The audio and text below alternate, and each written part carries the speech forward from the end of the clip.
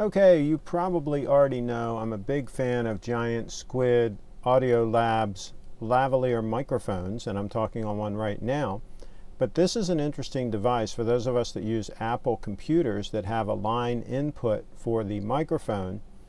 You might have a problem where if you try to plug in a mic like the Giant Squid mic, it just isn't going to work. And you need a little device like this, or of course you can use a mixer, but that's kind of a hassle to carry around with you. But if you have this handy little device, it has a 9-volt battery, and you can see I use a lithium battery in there that lasts a long time. And here in this picture it's not plugged in yet, but you can plug it in when you choose to use it. I'm told that it'll do about 600 hours of actual use.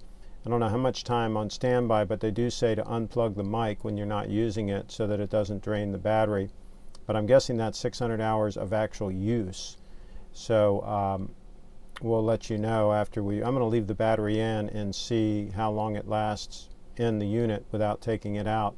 But I will be unplugging the mic each time, and we'll see how long it lasts. But you can see high quality connectors.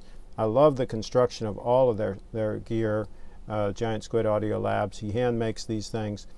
Recently he has changed over to where some of his mics are made by a company in Pennsylvania, I believe, still made in the USA.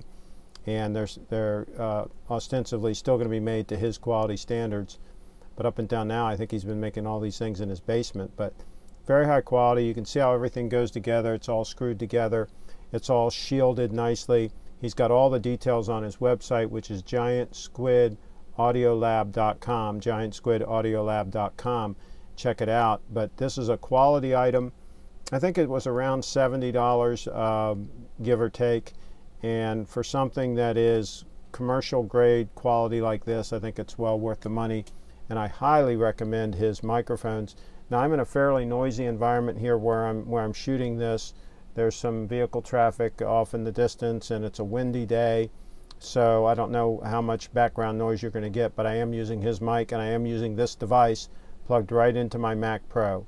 So I hope you enjoyed this as a solution for getting another way to get audio into a Mac Pro or MacBook Pro or other Macintosh computers. Thanks for listening.